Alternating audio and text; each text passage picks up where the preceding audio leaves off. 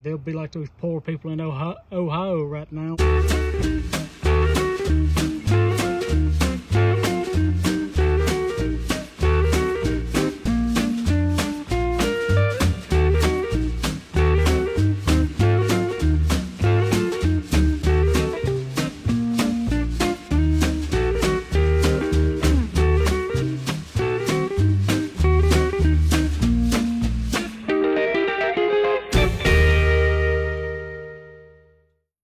Hey guys, welcome back to Square County Homestead. Glad you made it back here with us. Today we're going to show you how we do a fully automatic chicken water, but this one for us is going to supply 3 different coops on one supply. So I'm going to have a link in the description of all the materials, all the tools you'll need. And I may even hide a different link in there for something special. So keep watching. Let's show you how easy this water system is. Okay, so we're out here in the barn. It's just way too windy to do this outside, but we are going to have our chickens are right here. So try to get through this material list, and I'm going to put a link in or put a description of every piece that we use for this whole entire project. But just to start off, we got a food grade bucket. We got a lid, we got a toilet valve, a toilet line, so that goes to 3/8, which will go to this, what we call a stop. It's a 3/8 to half female. I need 2 of these PVC males. You see, there's one. All right, I know I need a 90 or 2. Here's a union. 1/2-inch unions. I'm going to need 3 or 4 of those. Just a 1/2-inch coupling, 1/2-inch pipe. This is thread tape, cleaner and glue. That's actually primer, but you can use the same thing. Pipe cutters. Now we got 2 1/2-inch valves. Let's go ahead and get to this. I don't know, I may use these. These are the nipples that hang straight down. These are the cups. And here's the T. It's a 1/2-inch by roughly a 3/8 opening. But that'll screw into it, that'll screw into it. You can go to Amazon and they're all over the place. All right, 1/2-inch, this is conduit nuts. In the electrical section, you'll find that. Now I'm going to need tape measure, a level, a drill. Let me make sure we get that again. Put Mr. Rooster there. A level, a drill, a 3/4 bit, and a 7/8 bit, and some 100% silicone.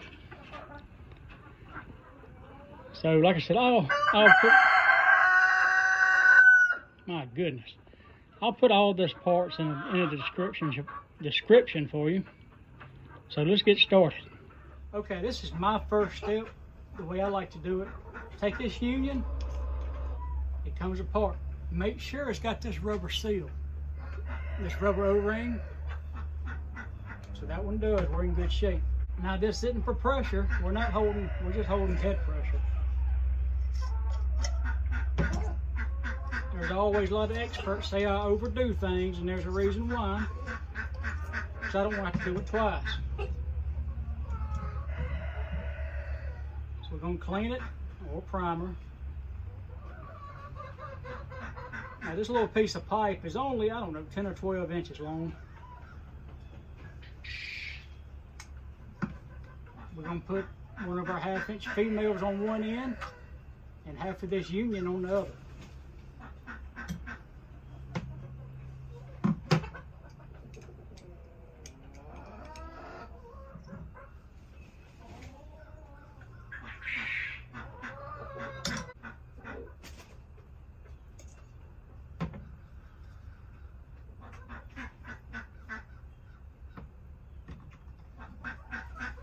Thing with this 1/2-inch male, we're going to get it glued on there.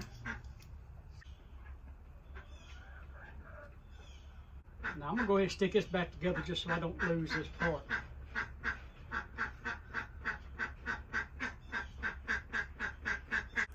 All right, got those ends glued. I'm gonna just cut this in half. And you could have just made 2 6-inch pieces, done the same thing. All right, so it's not gonna be exactly in half.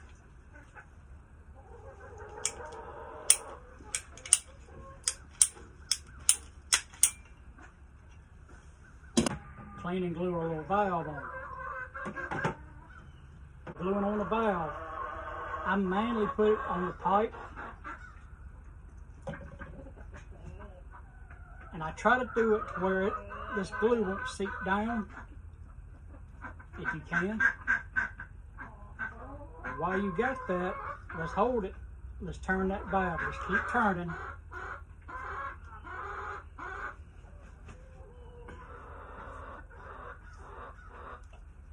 Because we don't want that glue to get in on this ball and it'll glue it in an open or shut position.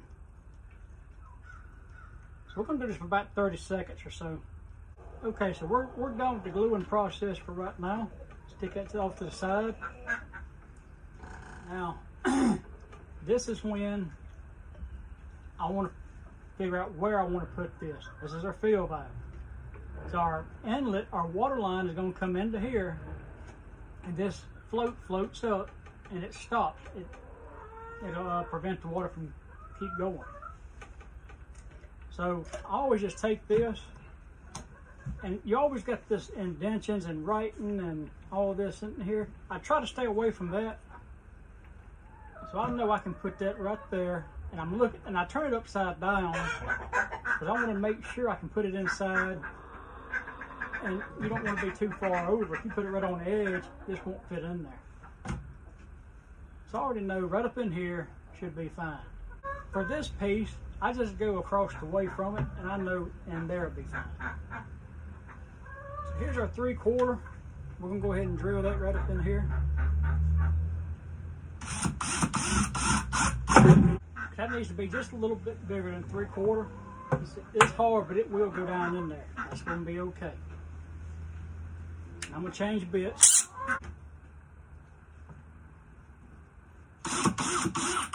Basically, that's gonna go on the inside just like that. So now this is when we're gonna get that 1/2-inch conduit nut and have our silicone ready. Now, we're probably gonna make a mess. Just get ready. So what I'm gonna do, I'm gonna go ahead and put this in here and get it almost to the bottom where it's flush. There's a nut. This nut's gonna go on the inside of your bucket. So now I'm gonna take this silicone and I'm gonna make a bead all the way up under there.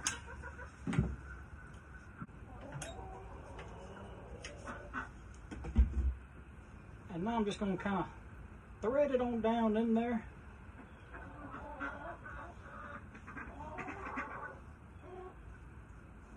Now keep in mind, you need to know the direction on how you want your valve set up in this. Now, we're gonna go in there, let's run a bead on the inside.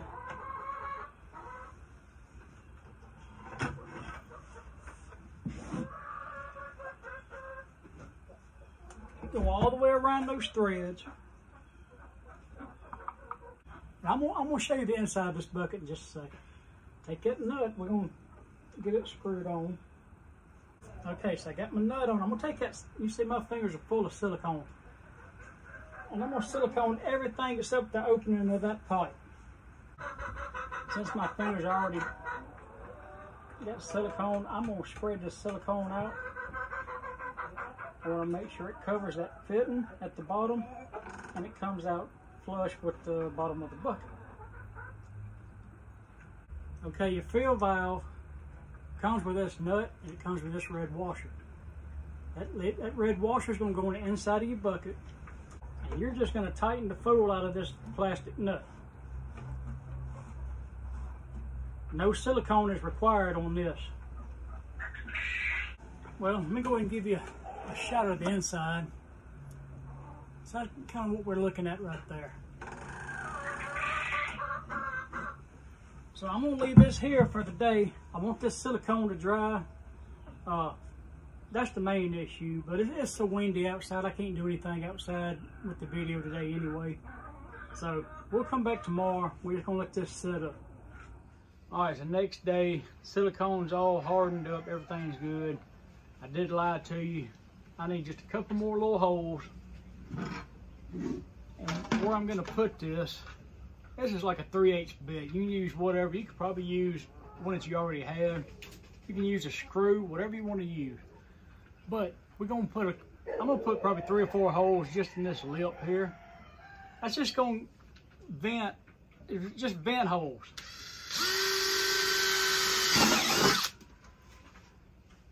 That's gonna make sure we don't have any vapor lock issues. That's gonna allow the water to flow out. Because this here is gonna have a sealed top on it. All right, so our next step, we're just gonna go ahead and hook up everything for the inlet. While it's out here and out in the open and you're not trying to do it while it's on that stand. Go ahead and take that nut off of this 3/8 by 1/2 inch valve. I'm gonna put Teflon on this 1/2 inch mill. It's gonna screw into this 1/2 inch by 3/8 valve. Your commode line, you're gonna go straight on. And I'm just showing you a short version of it. And then that's just gonna go to here.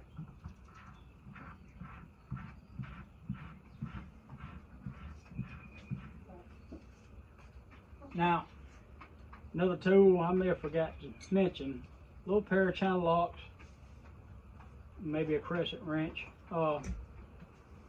This you can pretty much screw down by hand. This up here I usually try to get pretty tight, and then we do want to tighten this 1/2 inch male here. It's just a little box stand I built to hold it up there. Basically the outside diameter 9.5 by, might as well say 11.25.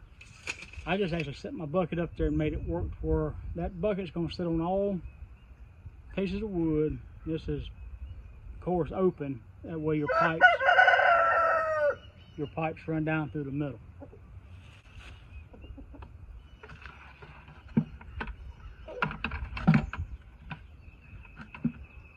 Okay, so there's my inlet valve that's underground coming up. I got it glued. Glue it any which way you can to get to your inlet on your bucket. So give it a little bit of time, at least 30 minutes. And if you don't have a main supply coming in like we do, they do make a connector that would go from PVC to a water hose connector. You could just run your hose out here. Just cut this on, so I've got water up to here, no leaks here. I'm gonna cut this one on.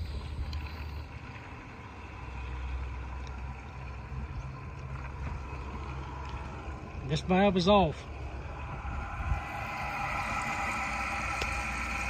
All right, we're filling up. What I'm gonna do, I'm gonna check and make sure this shuts off when it should. And I'm gonna make sure there's no leaks underneath. Okay, this fill valve worked, it just shut down. Now, I'm not gonna hold this water in there. That was just for these test purposes. And I'm making sure there's no leaks. Get that finger out of there. Now, I wanna flush this out. I don't want these chemicals from this pipe cleaner and glue to be in this water for our chickens, or they'll be like those poor people in Ohio right now with all their water issues.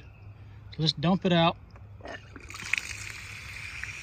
Now, I'm gonna start off, but I need to think about how many nipples do I want in each section. Now I've got three sections.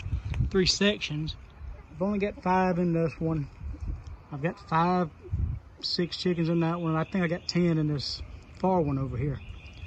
So we may go with 3 in each. That way, I mean, you can always go back and add in if you wanted to. So I think that's what we're gonna do. This is the critical part here. I'm gonna use 3 nipples per coop, but I want these to be lined up. So basically, and I'm not gonna show you the gluing and the cleaning and gluing process. We've already done that. you know how to do that. So we're gonna pretend this is clean. We got this glued. We want to match this with this. So you need a flat surface. Basically, we're gonna put it in there. Now remember, if this is glue, you don't have a whole lot of time.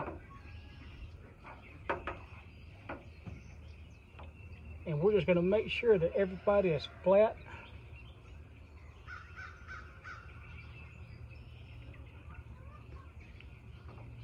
And everybody's lined up.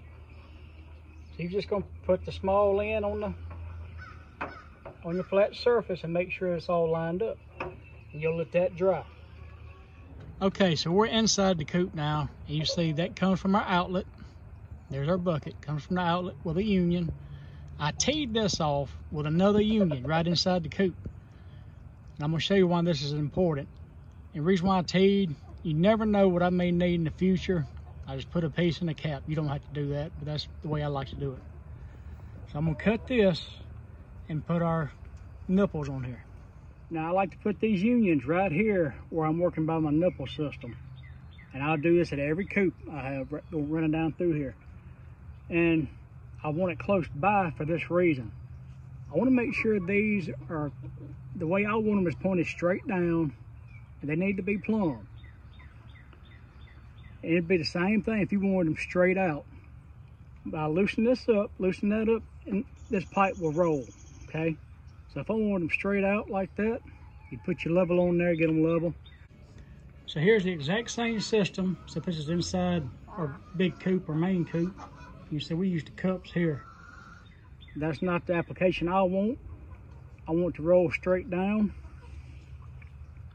We put a level on there, get it level. Now you can tighten this down, but you want to do it without moving this because you've already got this level. Now the pipe don't have to be level, like this pipe here, it don't have to be level. We're going to try to get it level, but it can go up and down as long as it don't go above that bucket. You'll have water to it. All right, so everything's level. Now I'm using these little nipples here. I'm gonna put a little Teflon tape on the threads.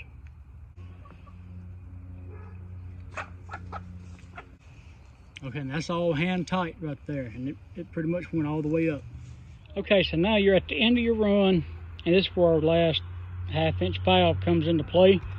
And we use this for a different couple of reasons. For one, the main one, I can flush this line out, okay? So that's how we flush it out. I've already flushed this line out several times before we let the chickens out here to start drinking.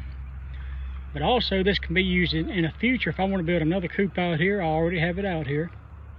So that's a big plus, being able to flush this line.